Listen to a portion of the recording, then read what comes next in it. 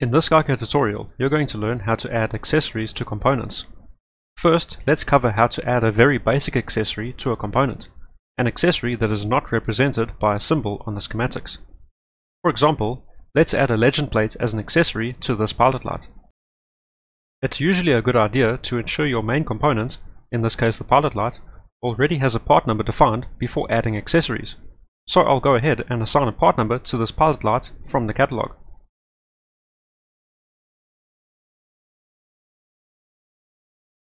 One way to add an accessory to a component is to go to the Create Add tab and select New Accessory. A window pops up where you can choose which class of accessory you wish to add. To keep things simple, I'll just choose the top level generic accessory class. As you can see, an accessory has been added. Now let's give it a part number and whatever other details we want. And save it to our catalog, just as we do for other components. Our legend plate accessory has been saved to the catalog.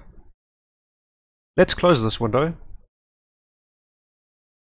open the parts list, and here is our accessory. Another way to add accessories to components is directly from the parts list. Let's add the same legend plate to this pilot light, for example. Again, I'll assign a part number to the main component before adding an accessory. This time I'll choose a different part number. Now, double-click on the component you want to add an accessory to, go to the Create Add tab, and select New Accessory. I'll continue to keep it simple by choosing the generic accessory class, and click OK. A blank accessory has been added. Of course, we could add a new accessory part number, but I'll just choose the one we just saved to the catalog. And there it is, ready to go. Something worth noting is that if you save a main part to the catalog, it will include the accessories attached to it. For example, let's save this main component to the catalog, which has a legend plate accessory attached to it. This pilot light part number has now been saved to the catalog, including the accessory. Okay. And let's close this window.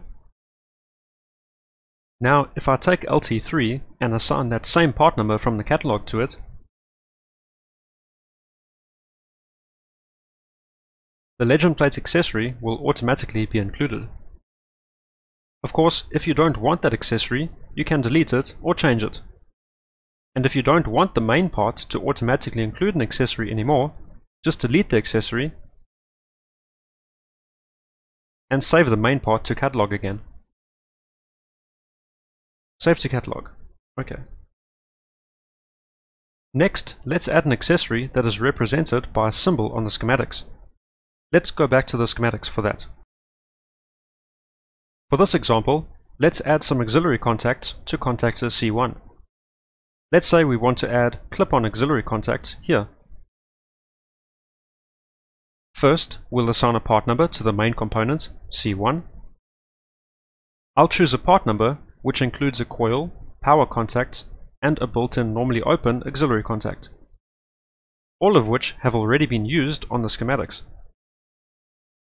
What we don't want to do is insert auxiliary contacts from the contactors library folder and link them to C1. This would have the effect of telling SkyCAD that these auxiliary contacts are built into the contactor, which is not what we want. We want them to be known as accessories so that they show up as accessories in our parts list. So instead, scroll down to the bottom of your symbol library and open the Accessories library folder.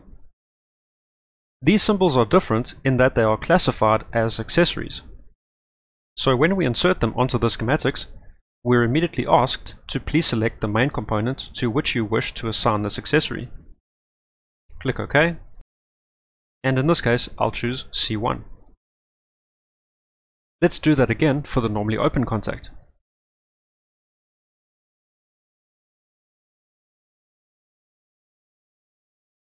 Going to the parts list, we can see that these contacts have been added as accessories to C1.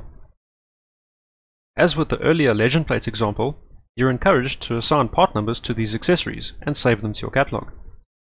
When doing so, you'll probably want to navigate to the symbol and make sure the pin numbers are correct.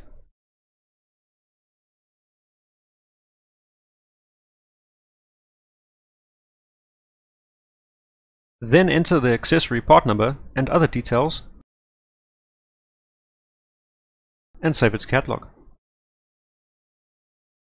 Save to catalog.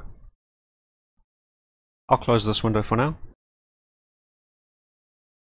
By the way, if you'd like to create an accessory symbol that behaves like these, you can create the symbol in the same way as you would for other symbols, shown in the Making a Symbol tutorial.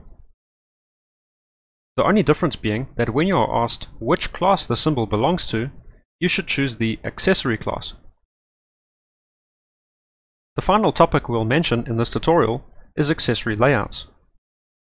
Some accessories need to be laid out on your panel layout, such as the legend plates we used in this example, or rotary handles fitted to circuit breakers by means of a shaft. Creating a layout for an accessory is done in exactly the same way as for other components. For this, see the Creating a Components Layout View tutorial. Once you have a layout defined for an accessory, you can insert it onto your panel layout by following the steps in the Laying Out Accessories tutorial.